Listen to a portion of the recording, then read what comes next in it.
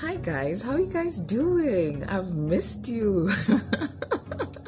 Yes, and today I'm showing y'all my face. Now I'm feeling better, much better. Now I'm actually preparing to go to church and then come and just meal prep and just plan my week. It's the final week of April, guys, and we have I think less than 5 days to go, so that's pretty exciting. I'm just wondering, sometimes how when I was at home, like when the lights went off and I just had to sleep, what was going through my mind was sometimes I haven't been listening to my body.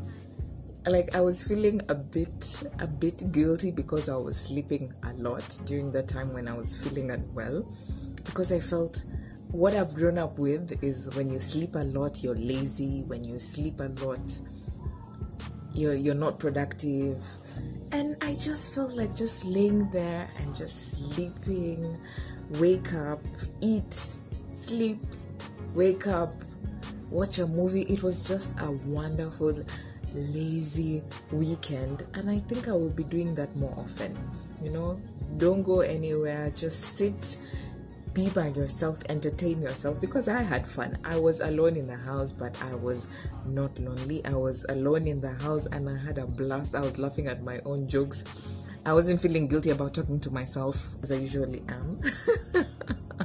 I was laughing at my own jokes. I was commenting, when you're watching the movies and then you're just like, what? And you believe him? Just throwing comments at the characters. That was really fun. And yeah, it was just a nice, lazy kind of day, and I enjoyed it. And yeah, that's why I couldn't do a video yesterday. I just felt that I needed to take care of me. I needed just to unwind for me. And it's good. Now I'm feeling much better. Now I'm glowing, as you can see. Am I glowing? Tell me in the comment section below. But my energy levels are up and I feel so good. So it was just a reminder for me, just take some time off. You don't usually have to be in your routine all the time. Take some time off, take a break for yourself, enjoy being by yourself. And I know now, next time if I do it, I don't have to be in the house. I can just go out somewhere in a restaurant, treat myself, massage myself, and just enjoy loving on myself, enjoy loving myself, pampering myself, and just enjoy being taken care of. Because sometimes I grapple with that. I take care of people and it's really hard and uncomfortable for me to actually be taken care of, because I feel like I'm being a burden. And this weekend has taught me, you know what, girl, no.